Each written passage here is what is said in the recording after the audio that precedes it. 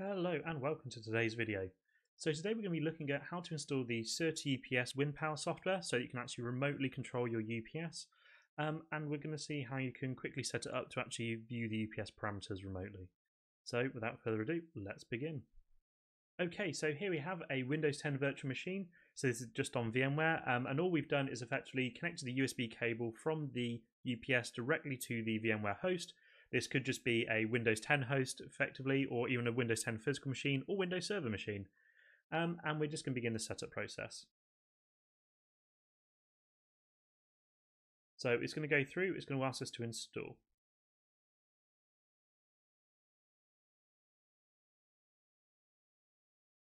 So it's going to go through the basic installation, just going to click next. It's going to ask us for a serial number. So the serial number is actually located in all of the manuals for CertaUPS documentation.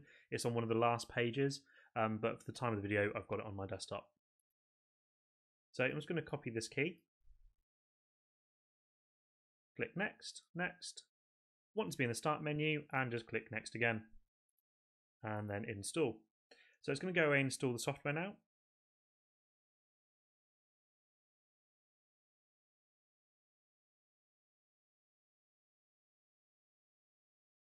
Okay, brilliant, and it's now done. So what we can next do is we're going to get a hidden icon down here. It's going to start the UPS software monitoring, and then it's going to ask us to go through a quick setup wizard. So let's just open this up.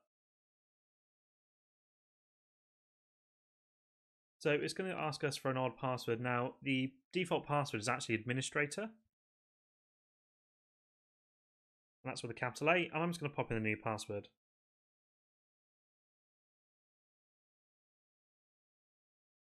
Okay, and now I'm just going to click change. So it's now going to say, would you like to search the UPS over the serial connection? I don't have a serial connection connected, so I'm just going to click skip. It's then going to ask me if I would like to set any shutdown settings or anything like that.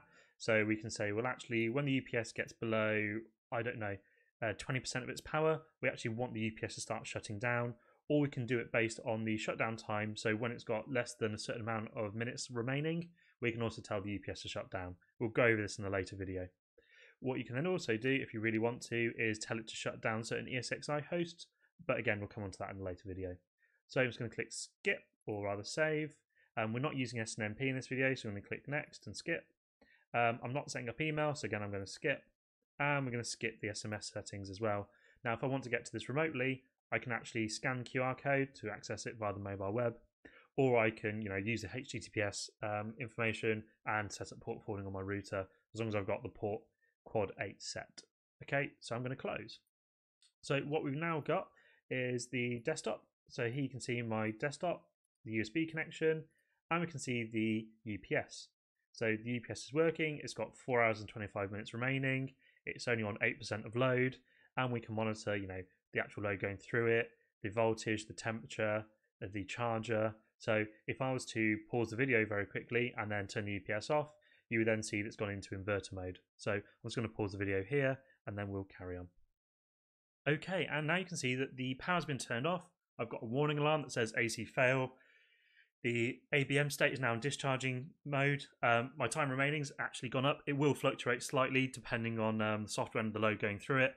And also, it's just been configured, so it's just quickly learning. So now you can see that we've got 99% load going through our inverter, and there is a load still of 7%. So that seems pretty healthy. And that's it. So thanks for watching today's video.